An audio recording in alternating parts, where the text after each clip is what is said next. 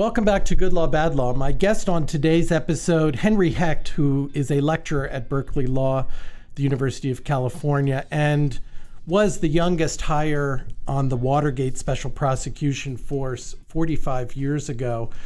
We are talking about Watergate. In fact, we're taking a pretty deep dive into the comparisons between the Watergate experience of 45 years ago and all things impeachment that are going on today, from the congressional hearings, the politics, the media, the law, the role of the Supreme Court. There are so many points of comparison, similarities, differences, and precedents that were set 4.5 decades ago. It's a great conversation, and Henry has some pretty special and fascinating recollections of his time working on the Watergate prosecution team. So you don't want to miss a minute of this great episode with Henry Hecht. Stay tuned.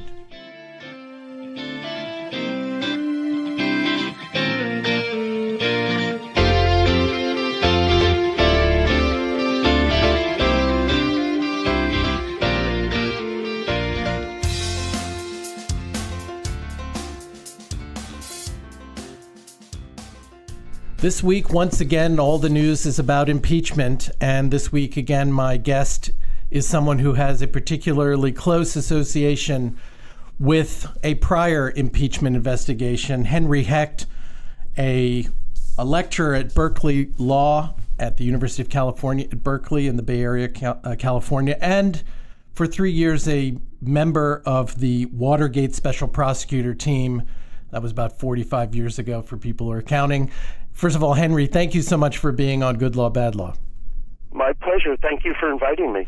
Well, we talked with your colleague a couple of weeks ago, Larry Hammond, who was also on the Watergate Special Prosecutor staff, to get an overview of some of the ways we can understand what is going on with President Trump and this impeachment inquiry, which was just formalized by House vote today, moments before we sat down to talk together, and the experience of what happened during President Nixon's impeachment inquiry. And we did get a really good overview in our conversation with Larry, but you and I spoke and agreed that it's so worthwhile to take an even deeper dive, I think, into some of the similarities and some of the differences to better understand what's going on in Washington today. So I appreciate you joining me and our listeners to do just that. So perhaps we could start, Henry, if you would give us,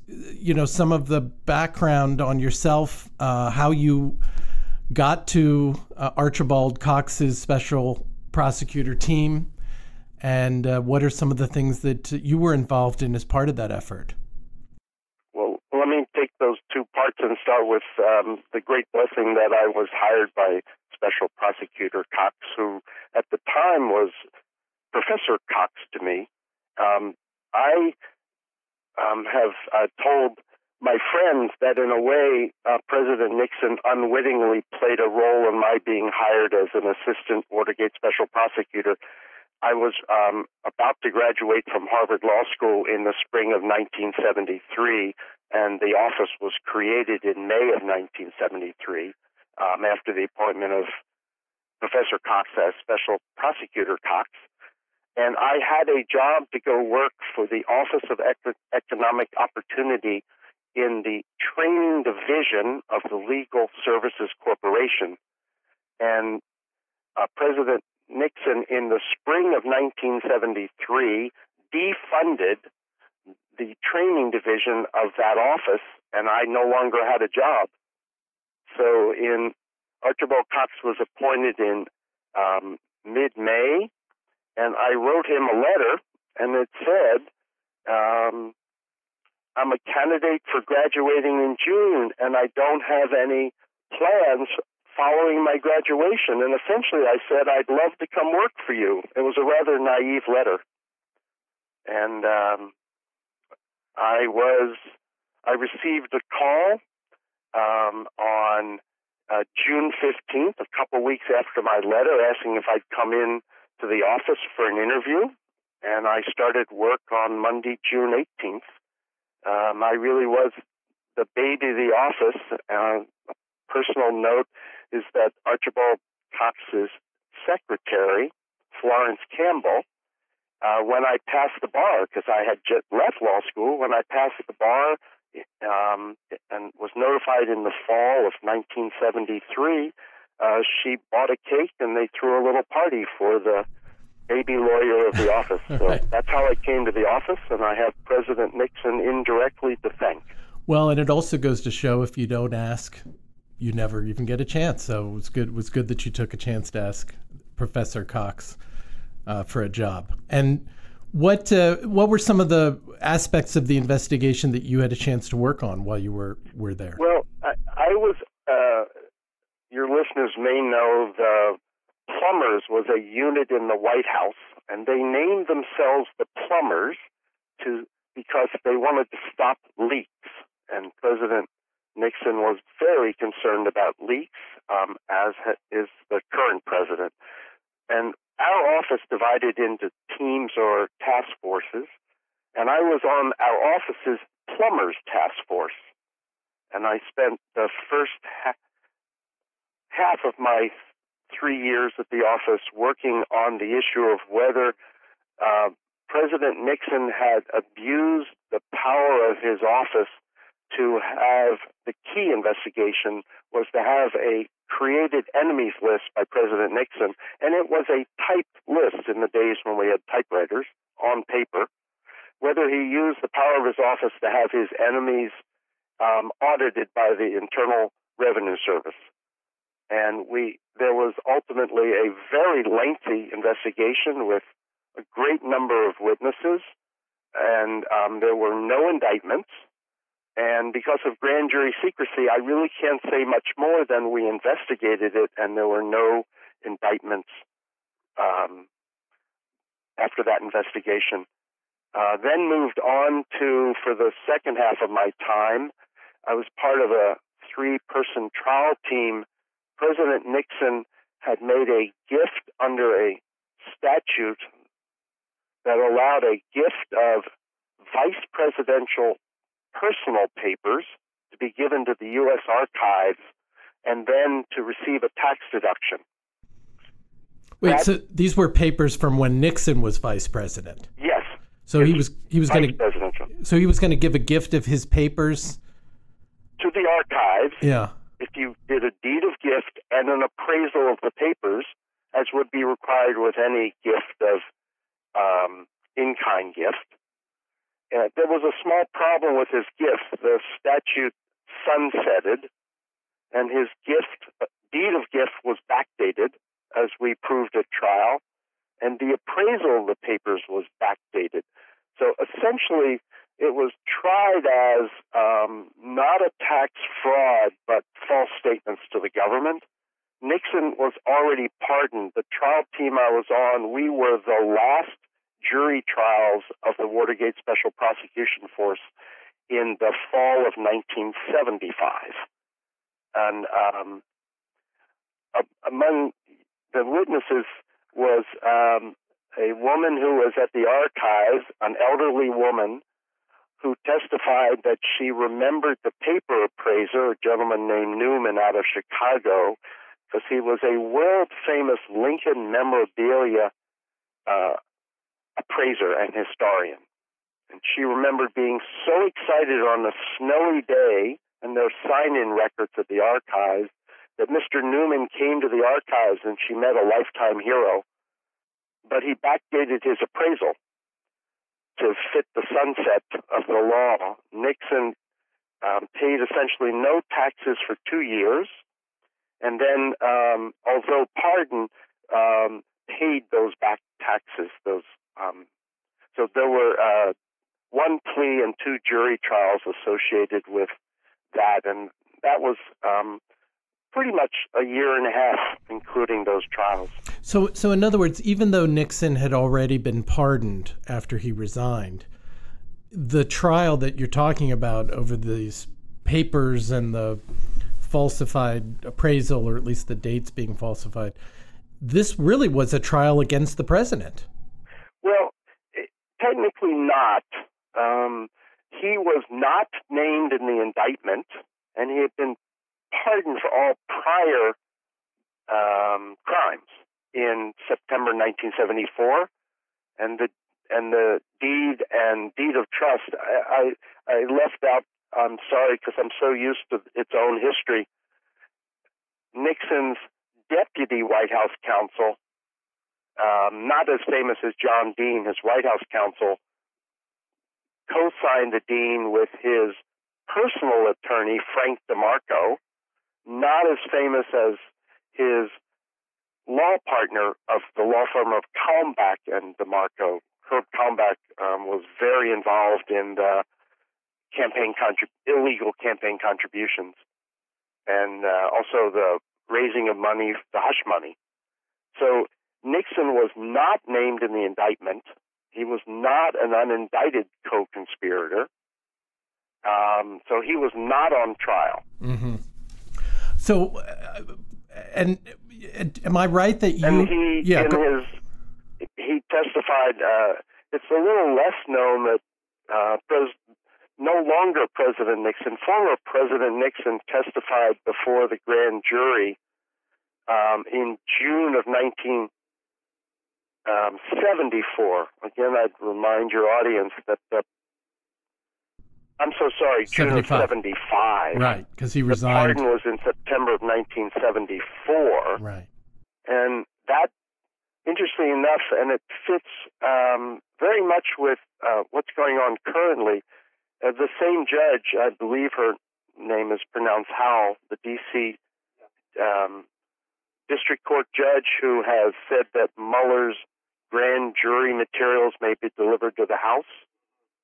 She also approved the release of Nixon's grand jury testimony from June of 1975, some 36 years later, after a Freedom of Information Act request from a historian. And so I now can publicly say that Nixon denied any involvement and knowledge of knowing that anything was backdated. He essentially said, I told my personal counsel to take care of this deed of gift. Wait, so he was not charged. Right. So nor could he have been brought to trial in the fall of 75 on this. Because he had been pardoned already. Yes. Okay. So wait, so this is fascinating, and I love the history of Watergate, and I've loved reading so many accounts and books on the subject. So, but this is something I didn't know, that Nixon came back after he left office, after he resigned, after he'd been pardoned by President Ford, and actually testified in this case, your case, in front of the grand jury. So you were there, I take it, when former President Nixon gave that grand jury testimony. I did. It's important to add a historical note, and I think it also fits current times importantly. The appearance before it was broadly known as the Watergate grand jury. That appearance was actually at the Western White House, formerly the Western White House in San Clemente, by agreement. And two representatives of the grand jury, rather than the full grand jury, came for the under oath transcribed testimony. I see. And Nixon's lawyers were present for that testimony, which is not traditional grand jury procedure. You're not entitled to have your attorney come into the room when your witness is testifying before the grand jury. So it was a by agreement system. Right. Fascinating. And were you the one who got to interrogate the former president? Well, I was part of a trial team. I was one. It was a longer than 1 day appearance. I don't remember. And we were divided into teams, and there was a negotiated agreement about how long each of the groups could question former President Nixon. So I was one of the questioners on the, I'll shorten it and call it the tax deduction. Mm-hmm. I was one of the questioners, and there were also questioners about other topics where investigations had not been concluded.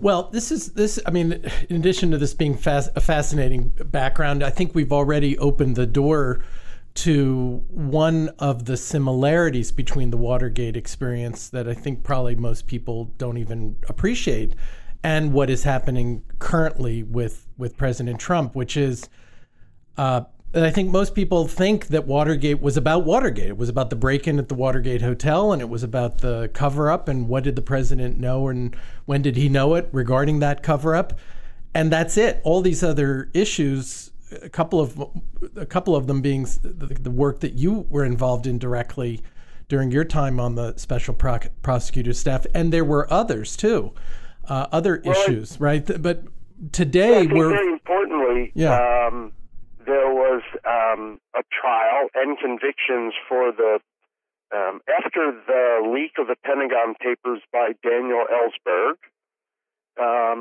That's part of the history of the creation of the Plumbers Unit, because they were released in June of 1971. You have to remember the break-in is actually June of 72 at the Watergate office complex. A year before that, the plumbers, and I'm not talking about my office, I was a member of the plumbers task force, the Lighthouse plumbers, led by Gordon Liddy and H. Howard Hunt. They broke into the office of Dr. Fielding, the psychiatrist in Beverly Hills who was seeing Daniel Ellsberg, and they were looking for dirt on Ellsberg. And that was prosecuted and convictions of a number of high White House officials and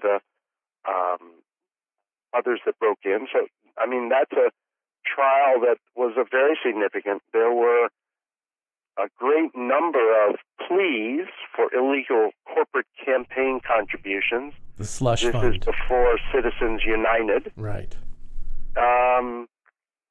The enemies list didn't lead to prosecutions, but there were investigations about the abuse of power. So Watergate, which is actually the first use of the gate, and, you know, since then we've had Russiagate in more recent times, but Bridgegate and many other gates. But it was much broader. And our office produced a final report, and it spells out in great detail all of the investigations we conducted and the results. So that is a good point of comparison to what's happening today. And as most people know, impeachment is both a political process in the Congress, but there are also very significant legal and constitutional implications too.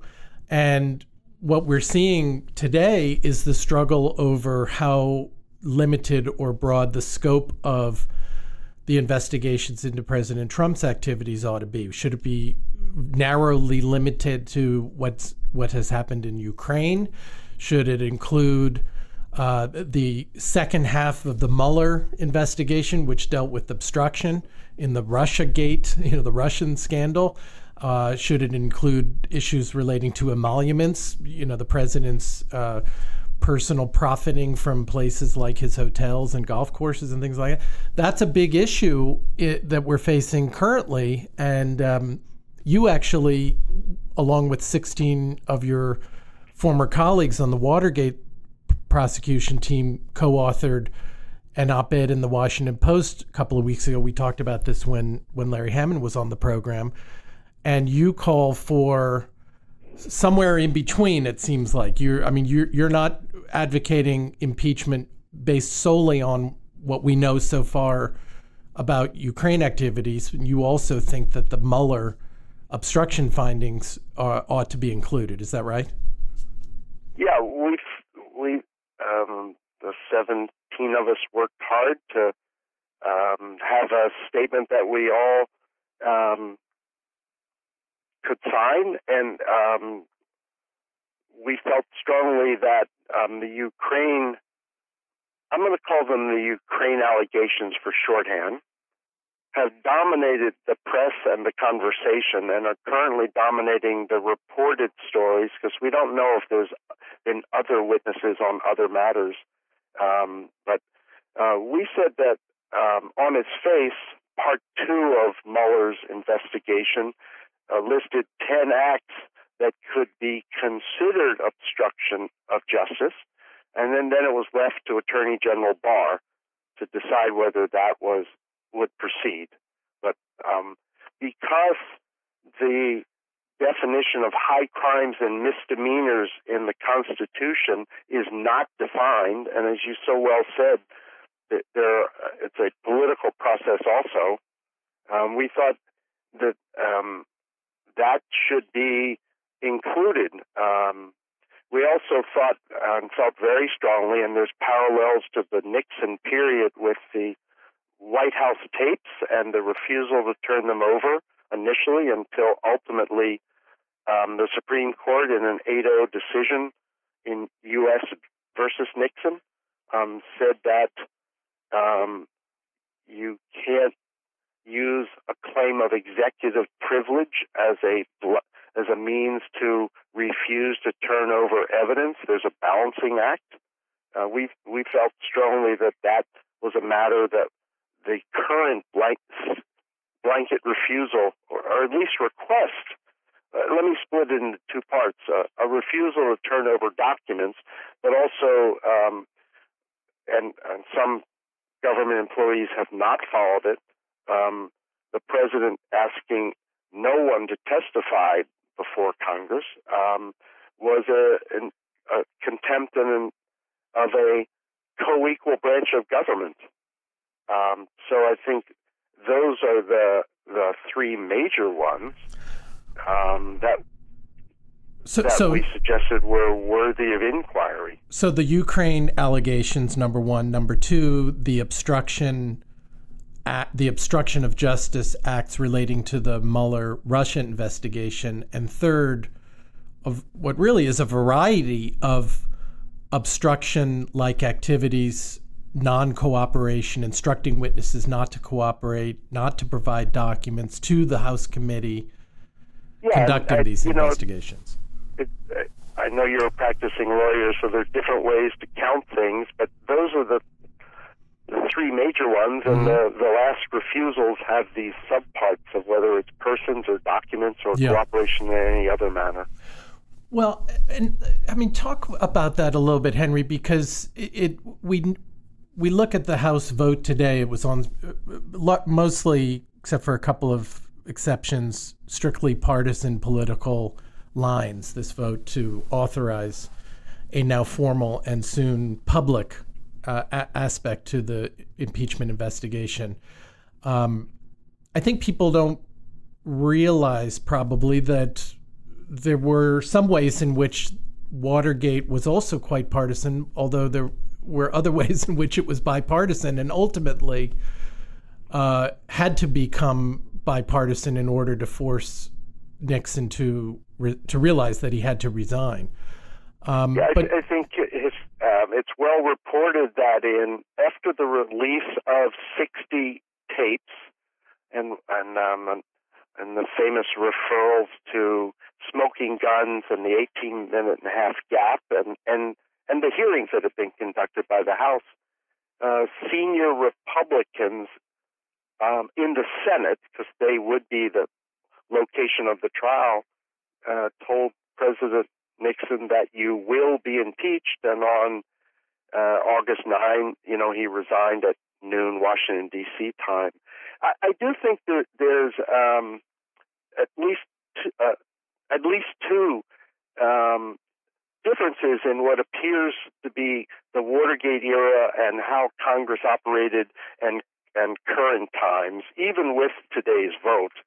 And I want to start with the Senate Select Committee, which Sam Ervin headed, and Senator Baker of Tennessee was my chief for the minority. Senator Baker's the person who coined what did the president know and when did he know it, which has continued to be a term used by many. for many other investigations, but certainly the current one. I think one in 1973, the spring of '73, when the Senate Select Committee started, there was both a majority of Democrats in the House and a majority of Democrats in the Senate. But I think it's important to note that the Senate Select Committee authorized that there would be the entire Senate authorized in February of '73, before the public hearing started later that spring, by 77-0. So it obviously included some Republicans that the hearings would proceed. The House voted to proceed by a vote of 440 to 10 in February of '74, but the hearings didn't go public until the summer of '74. And I think you and I talked briefly. There were certainly investigations, and whether they were labeled depositions or interviews of witnesses, well before the public hearings. Ultimately, I think a comparison needs to be made between, for example, the Intelligence Committee report in the fall of 2018 as one example, where the House Intelligence Committee issued a majority report and a minority report. And no one spoke, as I can recall, now coming on 45 plus years ago, no one spoke about tribal loyalty and dysfunction in the House and Senate. And I think that's a significant difference in the period in which Watergate happened. I had worked before I went to law school, for Senator Charles Mack Mathias of Maryland, a Republican, but he was known as a moderate. And moderate had a meaning that we don't tend to hear anymore about Republican senators. There was Lowell Weicker. There were a number of people that were Republicans. Right. Well, I think that, and Howard Baker would be another. So that is a huge difference, and yet, it strikes me that it's a difference in the way we talk about things, not necessarily in the way we're doing things. Because, as you point out, during Watergate, there were private or closed door sessions where testimony was taken in an interview format or deposition format or statement format, just as is going on today. That's how lawyers build cases. There's absolutely nothing extraordinary about that whatsoever.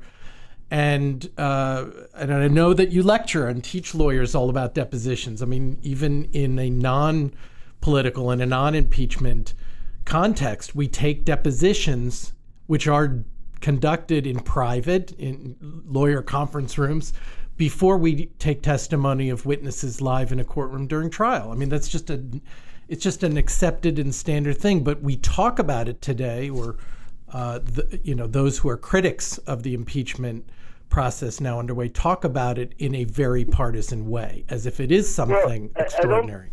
I think in 1974, when the impeachment proceedings of Nixon were going forward, and it was a public vote that they would proceed, months before the public hearings and the vote of 3 articles of impeachment, I don't recall anyone referring to the impeachment proceedings and the procedures that were being used as a kangaroo court. Mm-hmm. And I think Soviet-style justice. With that hyperbole? Yeah. Well, someone today called it Soviet-style justice or Soviet-style hearing. Yeah. The other thing, I think, as an analogy only, there are those that disagree with the grand jury process because it's in secret, mm-hmm. unless the materials are needed for the trial, public use, or approved by a court for release. But I, as a former prosecutor, feel very strongly that the grand jury process also protects citizens because it doesn't always lead to charges. Mm-hmm. Right. And so if you made public all investigations, people's reputations can be harmed and ruined when there's no indictments rendered. So to me, it's an analogy that the idea of thorough, careful initial investigation before publicly having hearings, which have been called circuses. I think there's historical precedent, both in the Nixon impeachment and the Clinton impeachment.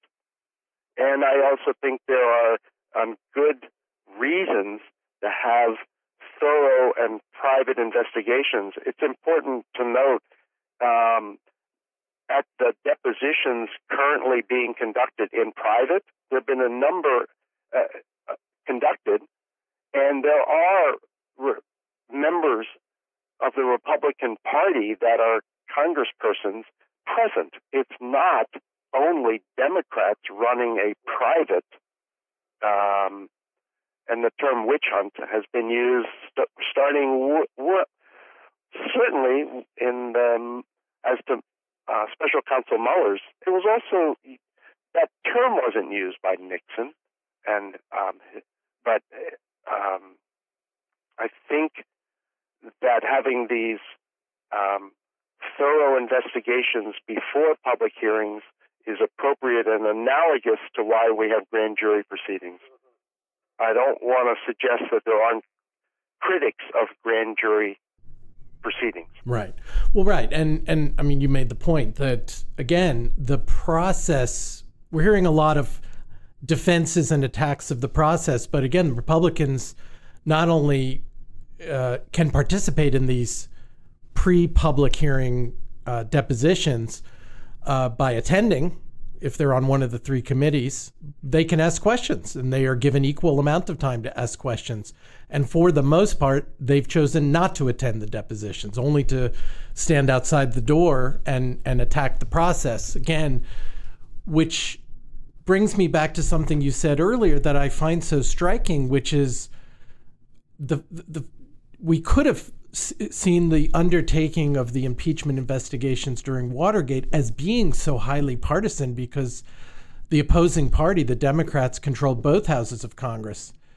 And yet, in a show of almost unanimous bipartisan agreement, both houses of Congress endorsed proceeding. That's not the same thing as voting for impeachment or convicting on articles of impeachment, but pretty striking, the level of bipartisanship in authorizing the launching of these investigations and all that followed. So how do you compare that to what we're seeing today? Well, I want to refer back to what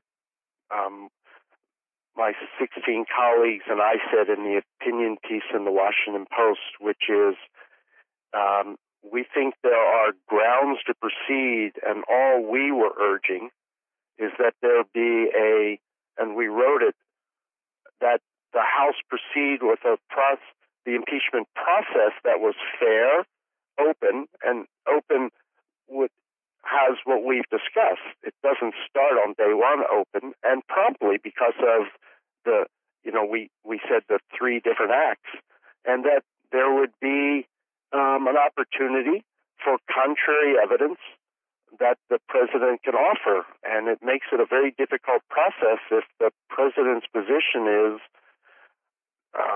in spite of the Constitution giving the power to the House, it's not legitimate to do so. White House counsel wrote a lengthy letter to the congressional leadership saying this is just not right to do. I'm paraphrasing, obviously. And we're not going to cooperate. And I think that's, as a matter of the rule of law, which we emphasized in our opinion piece, there are three branches of government. They have distinct roles. there's nothing in the Constitution, and there's no case that suggests, and the D.C. District Court judge saying Mueller's materials can be turned over in a I understand, a 75-page opinion, make it clear that the process is appropriate. And there aren't constitutional rules that said you can't even start unless you have a full vote of the House, which we had today. And democracy had a majority that said it shall proceed. Well, I'm really deeply concerned about the language. I mean, we talk about it as partisanship, or in even grander terms as tribalism in our politics today. But the language matters, and you and I chatted about this before we started the episode today. As lawyers, we get that. Words do matter, and their meanings matter a lot. Moments after the House took the vote that they took today to authorize a formal impeachment proceeding, the White House issued a statement calling it unconstitutional. I mean, it is fundamentally constitutional for the House of Representatives to undertake an impeachment inquiry, as in it's in the Constitution. But we're very free with words now that have particular meaning, and I worry that because people like you and I consider the value of these terms and the value of the documents and the law to have real meaning and the truth of it to matter. I mean, where in, what are, because I do want to keep the focus on looking back as well as looking at where we are today. I mean, what lessons from Watergate are there, do you think, in the way we talk about things? Perhaps Richard Nixon didn't use the word witch hunt per se, but he and many of his supporters certainly attacked the process in a variety of ways, in ways similar to what we're seeing today. Well, I hope this is not a Pollyannish view of the Watergate era, but I think it showed that the system worked. The system, by which I mean the Constitution and the roles of the three branches of government, the Senate, the Congress, both in the form of the Senate, which investigated and had a huge national audience riveted to the testimony that was public at those hearings, the House, which proceeded with its investigations and public hearings and voted. There were 5 articles of impeachment, but only 3 passed. So there was discretion used. And the courts played a role very significantly. I referred earlier to the United States versus Nixon 8-0 decision. The court said, no, Mr.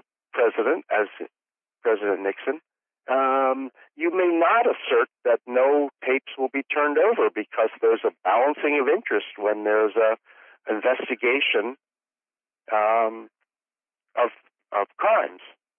And those tapes were significant in the prosecutions of not just the break-in, but of other matters.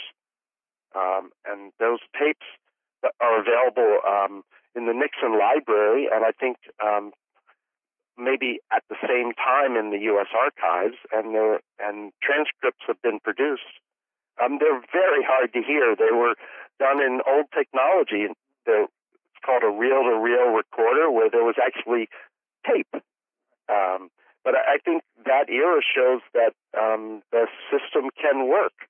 And I want to make a side note, which you didn't raise directly, but I think the attack on the FBI and the investigation of the origins of the investigation, it's appropriate to proceed if you want. And Attorney General Barr has made that decision.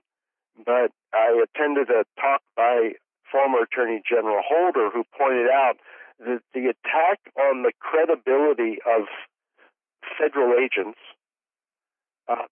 is going to have long-term consequences for all law enforcement officers who testify, not just the FBI, when we begin to believe that those sworn to be nonpartisan and do their investigations should be considered not trustworthy. And I also think, on a related note, the claims of deep state by the current administration are very damaging to an intelligence community that's had a good reputation. And so I think the current attacks are actually are different than attacks made during the Watergate era. Interestingly enough, the FBI were the investigators on behalf of our office. That's how the Department of Justice works. And they were the same agents who, after the Saturday Night Massacre, put crime tape, not that there was a crime, but to seal our office. Because initially, Professor Cox, Special Prosecutor Cox, was fired, and the Washington Post ran a headline that our office was closed. In fact, no one was fired other than Professor Cox, the special prosecutor, and then Leon Jaworski succeeded him as the second special prosecutor. So there were attacks on the investigatory work of the FBI in the Watergate era. Right. So when we look back, I mean, President Nixon's conduct was so flagrant. I mean, his crimes, as we now understand them, with the benefit of all the work that the special prosecutors did, and historians and journalists and others in bringing out all the details of what actually did happen. Nixon's conduct was so flagrant and so shocking at the time that a president would flaunt his disregard for the rule of law and the Constitution and separation of powers. But the other institutions around him, again, I mean, to highlight the bipartisanship in both houses of Congress, the role of the Supreme Court, which very rarely rules unanimously on any issue, but here one of the most important decisions in our country's history in the middle of all of this. Are you concerned about the solidity of our institutions in the current climate? Because it's both the attacks on those institutions and it's I think too, some of the undermining conduct of some of the people that have been in those institutions too. I mean, former FBI Director Comey has been criticized by both sides, depending on who he's standing in front of a bank of microphones to talk about. So maybe it's some of both. But are you concerned about the integrity and solidity of our institutions to carry us through this process? I'll remain hopeful that the arc of justice, which is to very poorly paraphrase Dr. King, that the arc of justice and process will bring us through this. I am concerned, and I'm very concerned about the long-term impact on the agencies of government that are really being undermined. I think there's another piece that's different today that's important that relates to this attack on institutions. President Nixon referred to the press as his enemy, and President Trump has referred to the press as the enemy of the people. And whereas in the Nixon era there were attacks on the accuracy of the reporting, the phrase fake news is a phrase of the Trump era, as best I know. And I think the attack on the press, which has a role to be played, it's been called the Fourth Estate, is also a concerning piece. It relates to how different, I think, you didn't explicitly ask this, the current era is from the Watergate era, and that is the nature of media. So if you think back to 1972, that was the Watergate break-in. There were 3 broadcast channels, commercial broadcast channels, ABC, NBC, and CBS. And there was one public and really a fledgling station, PBS. And now as we all know, there remain broadcast channels, but there are cable channels, and significantly, to pick only one, there's Fox News. And I think there's another important historical point about the media and Fox News.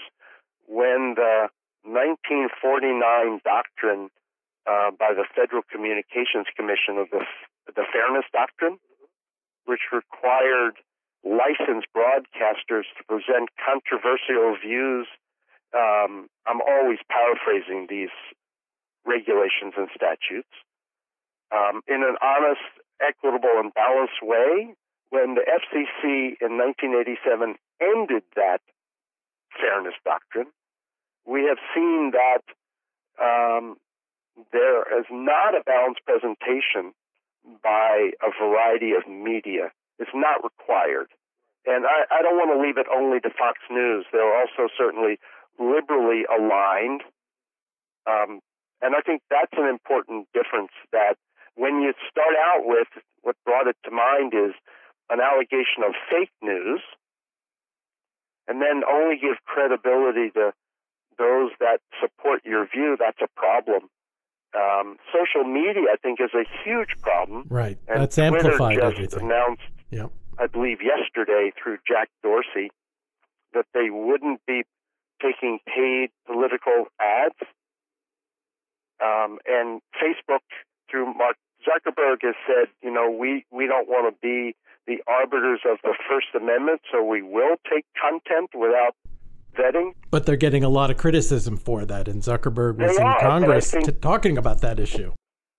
I think we'll have to see where it goes. So social media, I looked it up this morning before we talked. President Trump has 66.4 million Twitter followers, and I had had a conversation with others just 1 month ago, and he's gained 2 million followers in 1 month. And that's a platform that we didn't have, and it's limited in the number of characters. So we get sound bites, and no one can fact check what people say as quickly as they can put it up. And it's 24/7. It's all the time. And you're right. That number 66 million is important. I mean, that's around about the number of votes a president needs to win the popular vote. So if he can keep talking to his 66 million, he's probably got some Twitter followers who aren't particularly strong fans of his. But if you feel that many of them are, most of them are, he's got a direct connection to all those people and can pretty much say anything he wants, just like anybody can on Twitter. Yeah, and I apologize for repeating, but I think it's significant that one can say something in a limited number of characters. And I only referred to his 66 million, but you can repost and share through social media. So there's far more than 66 million that see things that are limited in the number of words used and can be inflammatory. Well, so what is you've now said that a couple. What is your point about the limited number of characters? Are you concerned about the lack of truth, the lack of nuance, the lack of accuracy? Well, there's not much. You said it as well as I could. I have my concerns about whether it's truthful and can be checked, but there's no nuance, there's no discussion, and obviously I'm a little naive to think that one might also put out opposing views when they make statements. Certainly, we see all the time in the New York Times as an example that when it puts out a story, not only does it refer to the work it did to publish the story, but it always seeks comments by anyone about whom the story has been written. So this short attention span of Twitter has no context, no nuance, and no added information. But it's a bit ironic, isn't it? I mean, when you compare it to the Watergate era, yes, of course, there were fewer media outlets. People read newspapers more for news, actual newspapers, with journalists who wrote on actual typewriters, as I did at the beginning of my career. And now, of course, the internet, social media, cable, anybody with an internet connection in their basement can become a publisher. And it doesn't matter. There are no necessary standards for accuracy or fairness or balance or nuance or anything. So that's ironic in a sense, isn't it, that people have more access in more widely varied ways to information, but it seems it's harder to get true information. It's harder to get the truth in these times. I agree. Well, I have hopes for that myself. So what about one thing I was thinking about that I wanted to make sure to ask you about, because we were talking about the Mueller investigation earlier. And of course, one of the articles of impeachment brought against Richard Nixon was obstruction of justice. And certainly President Trump's conduct that's described in the second half of the Mueller report is all about obstruction of justice. And a lot of the conduct that we're talking about in terms of Ukraine and this impeachment inquiry and whether the president will allow witnesses to testify or documents to be produced and so on is also really about obstruction of justice. So obviously obstruction is a huge, huge part of both Watergate and what we're seeing unfold today. One of the defenses that I've heard some conservative pundits offer of the Mueller investigation's findings relating to obstruction is that he didn't actually obstruct, that President Trump didn't actually succeed in obstructing. Witness the fact that Mueller was able to complete his investigation and produce a report that all can see. I find that very confusing and I think actually misleading, because it's not like there's attempted murder and actual murder. I mean, there's obstruction of justice, plain and simple, I think. But you are more the expert, and I wanted to make sure to see what you thought of that, and maybe that's at least one thing that we can clear up for people as they're continuing to follow along with what's going on.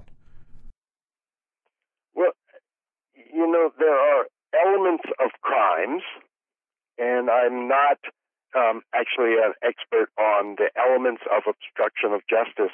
What I can say is that there were 10 acts that were enumerated, and whether they're successful is not the ultimate trial standard or the standard of proof whether they're ultimately successful. And I think one of the confusions is whether it's a crime about intent, but there were overt acts in furtherance of an attempt to obstruct. And I'm not a criminal law specialist, and the matters I worked on weren't on that particular crime. But I think it's very important to note that, as we spoke about earlier, high crimes and misdemeanors are not defined in the Constitution. And in fact, many scholars over many years have been writing, and Professor Lawrence Tribe, very famous constitutional law scholar at Harvard, just published a book entitled "To End the Presidency, the Power of Impeachment." I have not read it, but thanks to the miracles of online ordering, I have ordered it. And when I say just published, it was published in 2018. There are any number of people writing about the process of impeachment, which we've talked, you and I, a bit today, but also what is an impeachable offense. And I think it's very important to to note that the standard for conviction for obstruction of justice, of which Haldeman and Ehrlichman, Mitchell, and a number of others were convicted in the Watergate. We used to call it the conspiracy case. The public would call it the break-in case. They were convicted of obstruction of justice, and the impeachment standard is about high crimes and misdemeanors. And that has to do with the failure, again, I'm paraphrasing, to follow your oath of office and to faithfully execute the law. Thank you. Right? Not abuse the power of your office. Yeah. And so I just think that I would think, if it hasn't already happened, that we're also going to hear the claim, in addition to that it's a Soviet-style process or a kangaroo court, that there'll be you and I talked about the three major themes that my 16 colleagues and I pointed out, that going back to obstruction of justice is wholly inappropriate because the Department of Justice refused to bring criminal charges. And it shouldn't be a parallel standard that if charges are not brought, it's not a high crime and misdemeanor. I'm not prejudging, and I think it's very important. I said it earlier, but I want to repeat that our office, in its very first paragraph, said, unless disproved by contrary evidence that the president may choose to offer. So it's a process. We believe in a fair process, which is there's investigations and there's allegations made, and party charged gets to counter those allegations. There are facts, and there is evidence, and there is testimony, sworn testimony. I mean, all of those things have to fully come out, and the public now is going to get a chance to see a lot of that evidence and watch a lot of that testimony as these hearings move towards a televised format. So, yeah, people are forming impressions and lining up behind their R or their D, but there's a lot more to come. And the process is just going to have to unfold. It has to. Yeah, I do think, to refer back to our conversation about the nature of the media and the 24/7 cycle, it's not going to be the same as that image in the summer of '73 and the summer of '74, a year later, of a large number of people glued during the daytime to live hearings.